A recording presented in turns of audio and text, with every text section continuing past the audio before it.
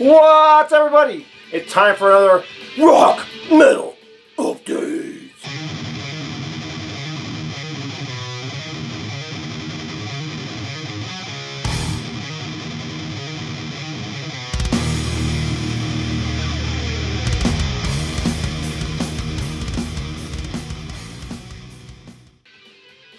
That's right, it's time for another rock metal update. This is going to be a 7-inch update.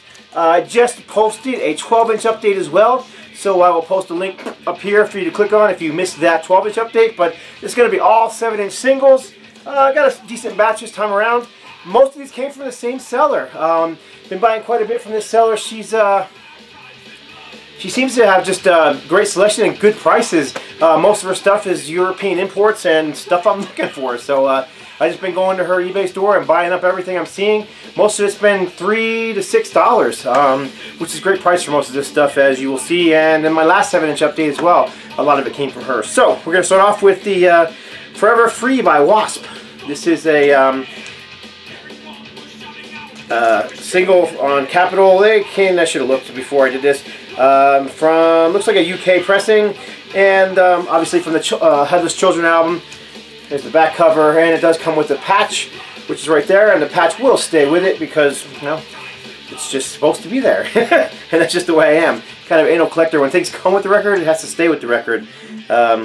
So sometimes I actually have a UFO single that I ended up buying 2 of just because I needed the patch for one of my denim vests, and I couldn't not have the record with the patch, so I ended up giving the other record away without the patch to somebody else. What can I say? Anyhow, W.A.S.P. Forever Free. Great single. This one here was fairly cheap. Has a small ding on the cover. This is a UK pressing. Or was this a German pressing? Nope, this UK pressing of Die Young. Black Sabbath with Ronnie James Dio on vocals, with Heaven and Hell live on the B-side. And as you can see, there was a price tag right here that kind of tore the cover a little bit. But for the price, I wasn't going to complain about that little defect. The record itself is in mint condition. And here's the back. Shows the Heaven and Hell album and a Living Legends. I don't know if that was a soundtrack or a compilation. Regardless, it obviously had Sabbath on it. So on the Vertigo label. Sabbath singles don't come easy. That's only the 3rd one I actually own. So they're usually overpriced, and like I said, that one there I think was $5 or right around that range. Another favorite band of mine, Deep Purple. Ian Gillan, one of my favorite vocalists. Richie Blackmore, of course. This is the Hush live with Dead or Alive live on the back. This is on a colored vinyl on the Polydor label, and this is on a blue vinyl. And I really love the version of Hush on here with Ian Gillan on vocals. But what can I say? I pretty much like anything with Ian Gillan on vocals. He's one of my all-time favorite vocalists. The guy can sing, the guy can scream. He's just one of the best heavy metal vocalists ever, in my opinion. Keep it on, keep it on. This is a US single. This one I did not pick up from that seller. Picked this one up cheap somewhere else. This is the US pressing of BOC's Burning For You. Huge Blue Oyster Cult fan, and I really like Fire of Unknown Origin. It's a great album. I really like the cover art as well. And it has Vengeance, the Pact on the back side. And the back cover looks like... By the way, playing in the background is Final Axe. There's the back. Alright, next up, this is a very cool one. I picked this up from that same seller. This is a very unusual packaging on this 12-inch single. This is a UK thrash band. This is Onslaught. And this is Let There Be Rock. Yes, the AC/DC song. Backed up with Shell Shock Live. Very cool single. Obviously looking like a belt and denim. This features a Grim Reaper vocalist, Steve Grimmett on vocals. And I personally love that album with him on it from Onslaught. Here's the back cover. But this thing's kind of cool. I'm not going to mess with this thing too much in the future because it just beats it up too much. But as you can see, there's this little belt loop, and this little belt comes in here and comes out through here like this, and then the opens up opens up again, and then the records can slide into there. So it's pretty cool packaging, but like I said, messing with it too much is just going to get beat up, and I usually keep the records in the back sleeve anyhow behind it. So that's what I'm going to do with this one, and this is on the London label, and this is another UK pressing.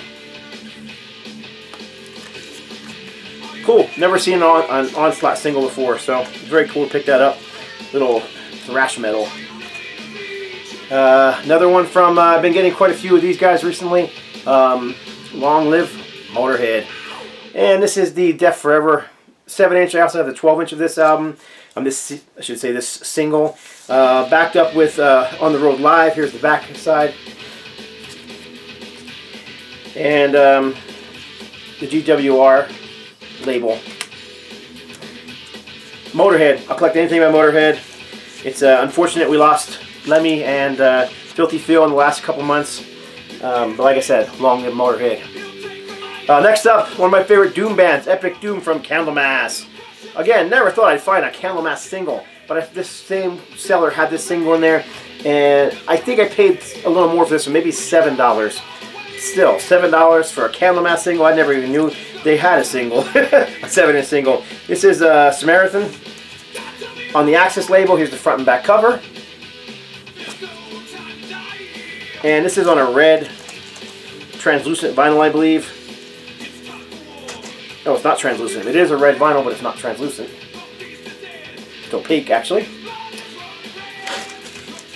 So, very cool. From 1988. So, B-side is Solitude, a 1988 re-recorded version. Next up, another, I've shown not too distant past my Saxon 7-inch collection, and I managed to score a Saxon single I never thought I'd get. This is the Rainbow Theme, and from the very first Saxon album. Big Teaser is the A-side, and Rainbow Theme is the B-side. The Carrier label, and got a little bit of ring wear. Don't care. Never seen this one before. Very cool to have it. It's 1980, I believe. Yeah, 1980. Of course, the first Saxon album came out in '79. Just great single, man. I was just shocked to find it. Same seller. I pretty much depleted her metal collection over the past few months. This next one was a gift from Trog. Came around the Christmas time. This is Molly Hatchet, the Rambler, backed with Get Her Back. And you all have seen my Molly Hatchet collection before. You know, if you haven't, search No Light Till Metal Molly Hatchet and it'll pop up. But just a standard US pressing with the standard Epic label. This next one's not metal whatsoever, but I'm a huge prog fan, and especially 70s prog. However, this is actually an 80s release from this band. This is Yethrosm of Love. Yes, some more in their pop era. I still like them. John Anderson's one of my favorite vocalists, and I still love the 80s stuff, even though I love the 70s stuff a little more. On the Atco label, this is a US pressing from 1987, and the back cover is pretty generic, but here's the back cover. And again, it was on the Atco label. This is actually the only Yes 7-inch single in my collection, which I don't know why, because I really love Yes. Yes, Genesis, Nectar, some of my favorite prog bands, and right on. Anyhow, y'all know that I'm a huge Runaways fan. I collect anything by the Runaways, and a lot of stuff post-Runaways. This is Lita Ford, Gotta Let Go. This is a UK pressing on Vertigo from her second album. And it has Run With The Money on the B-side. And is this a German pressing or UK pressing? Yep, this is a UK pressing. And yeah, this is from her second album, like I said, Dancing on the Edge, which I don't even have on vinyl. I have it on CD, but I do have the single. And then along with Lita Ford, there is Joan Jett and the Blackhearts. Do you want to touch me there? Yeah. Alright, I won't sing. I like Joan Jett, you know, she's just a rocker. This is from her first album, I believe, and this is a promo single, and I believe it has the same song on both sides on the Boardwalk label. and the cover is pretty much the same on both sides as well. But I love Joan Jett, and I love Lita Ford, love the Runaways. So yeah, anyhow, one of my favorite artists of all time. Again, I showed not too long ago my Gary Moore, Phil Lynott, and Thin Lizzy 7-inch collection, and since that time I've added quite a few Thin Lizzy and Phil Lynott. Here's another one. This is from this is Together, another UK single on the Vertigo label. Again, from the same seller. Backed with Somebody Else's Dream.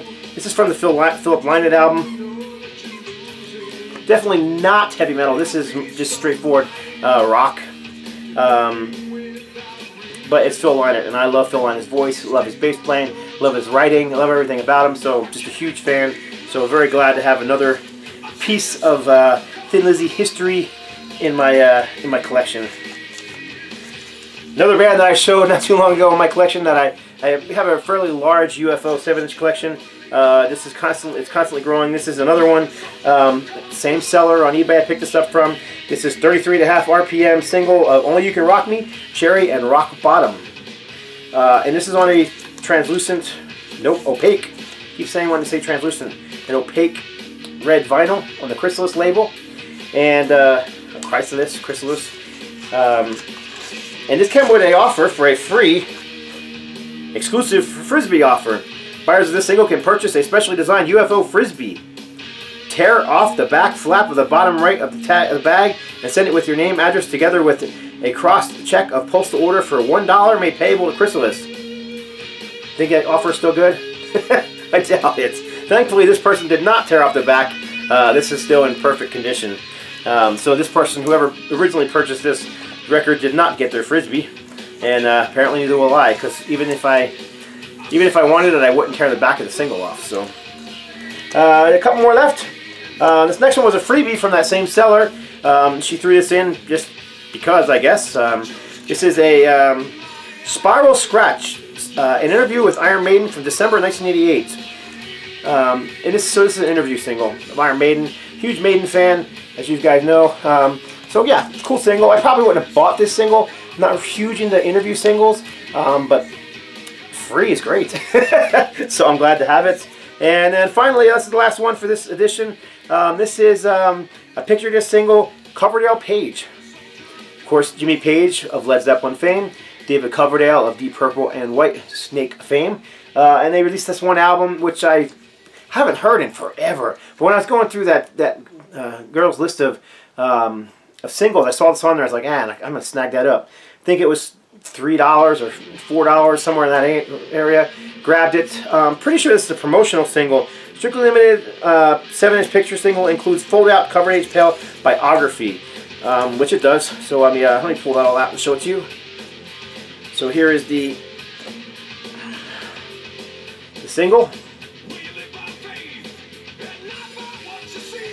and then here is the cover art, which comes with the bio on the inside. So kind of cool packaging, a little unusual with the half flap here, which is where the record itself goes. So there is no actual cover for this record. It just sits in a little half sleeve like this, and then it came inside a hard cover or a hard plastic sleeve, which in my anal collecting had to put into yet another sleeve to protect the other sleeve. So there you go, Coverdale Page, and that is the last one for this 7-inch update. That's it. Hope you enjoyed it. Like I said, leave some comments below. I love talking to you guys about music. Maybe you know something about these I didn't know. Maybe there's something in here you have already, or you don't have, or you suggest I pick up, or I even take trade offers. You know, if there's something in there you're dying to have, you never know, man. You may have something that I'm dying to have, right? So again, leave some comments below. Thumbs up if you liked it, and please go ahead and subscribe. And one more thing, don't forget to check out the Metal Obsession channel on YouTube. We will be releasing this coming Friday, the 27th, I believe, of January 2016, the Metal Obsession documentary, a full hour and 20-minute documentary on vinyl collectors of heavy metal, the who, what, where, when, and why. You know, anything you would want to know about why people are obsessed with collecting vinyl and heavy metal in particular. It's just a dynamite video. Check out the preview if you haven't already. So that's it. Thanks for watching, and God bless. Stay strong.